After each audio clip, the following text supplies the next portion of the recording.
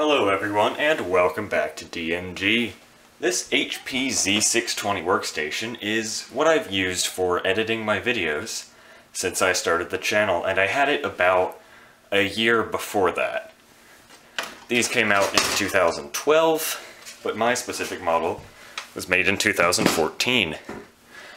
Lately I've been having problems with it just locking up, freezing, randomly black screening. Like the audio hang where the last audio clip just continues playing. And I figured out a fix to it. So I have a second CPU on this riser. So what I need to do, apparently this is a pretty common problem, so that's why I'm making an instructional video on how to fix it. You just flip it over like that. Now you don't really need to take any of the PCIe cards out, those are fine. But what you do need to do is get an air duster. Like those little keyboard cleaners are fine, but I prefer this.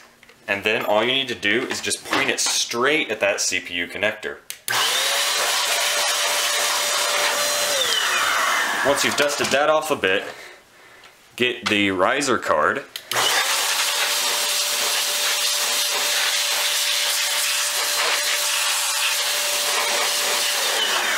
And blow all the dust off of its connector.